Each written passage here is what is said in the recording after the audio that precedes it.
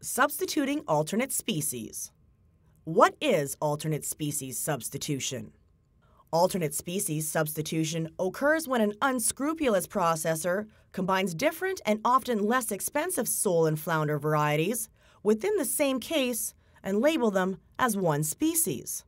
Flavor, texture, portioning, yield, and recipe response are all vulnerable to serious quality inconsistencies when mixed species are combined.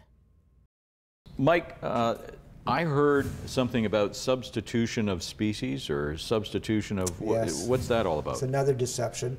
In fact, in this case, often we'll get fillets, a cheaper, less expensive sole that is substituted with a more expensive sole to fill the pack out.